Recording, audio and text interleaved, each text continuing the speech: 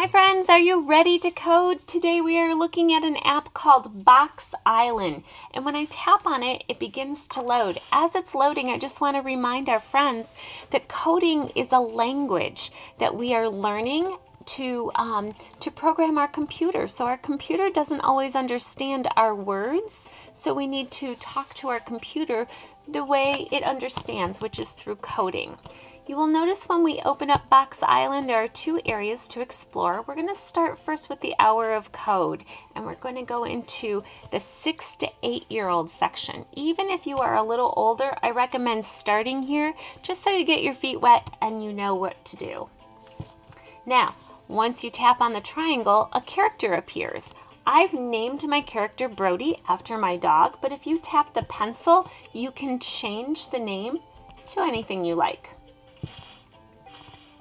You will notice when we're in the first level, there are 20 areas that we're going to learn about, writing sentences, loops, algorithms, all sorts of fun things.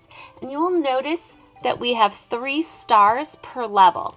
And you'll notice that in some areas, Mrs. Ledford only got 2 stars. That means I did it, but I might not have mastered it.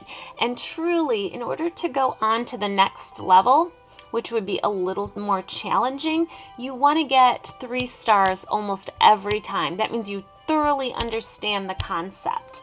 At the very end, you can tap and get a code, hour of code certificate. So let's just see what we have. The first level, I'm going to warn you, is going to be super easy. So we're learning sequences, and we have a hand that is pointing to what we need to do. So we're just going to tap and drag, and now we're ready to run our code at the bottom. And like I said, that was fairly simple, but it does get a little more challenging. This means let's go back and try it again. Great idea if we only got 2 stars or 1 star. We're going to move on to level 2, and you'll notice that there is no hand or hints. So now we have to move left or right. So I'm going to start by moving forward 1 block, and then I'm going to go to the right.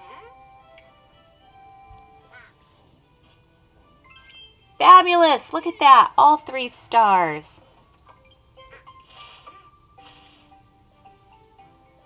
Now this time I'm going to purposely write my code incorrectly. And you'll notice that I need to go over to the left, then up 2 blocks. I am purposely going to have him go right into the water and maybe buy some shells, just to see what would happen. Oh, it did not work. At this point, I need to touch and drag and remove all of my code where I think I've gone wrong and start again. Once I tap on the gear, you will see that I have the opportunity to listen to the music. I can go back to the island. I can even go back to the very beginning. Once I complete all 20, I'm ready to go on to a little more challenging, the age 9 to 11. And you will see that I can get through all of those levels as well. Again, they are a little more challenging. So let's go back and talk about Box Island over here. This is using everything that you've learned in the hour of code. And again, it starts out relatively easy and gets tougher as it goes. This is a free app, but it does have a paid version to it. So on this area of the Box Island, you can only go so far, and you will see the next couple levels locked. That's because you need to buy the paid version. All right, friends, I hope you have fun coding in Box Island.